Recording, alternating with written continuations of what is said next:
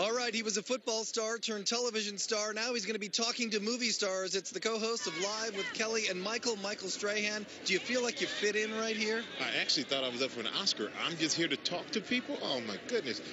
You know what? I feel comfortable. I feel like I fit in, and it's fun. I just see it as another fun thing that I get to do, and this crazy thing that has become my life. Kelly Ripa says that you are going to get emotional when you take the stage at the Dolby Theater tomorrow to do your show live from that amazing venue. Yeah, she describes it as you walk out and thousands of people, and she teared up. I equate it to football. I don't know if I'm going to tear up, but I think it's going to be an amazing experience to just get out there and see so many people who love the show and who want to be a part of it, to be able to come out and have such a big cast support us, a big crowd support us. And we're going to put on a great show. I'm looking forward to it. Now, compare the red carpet to a football field. I'm in the first position. I'm like at the 0-yard line.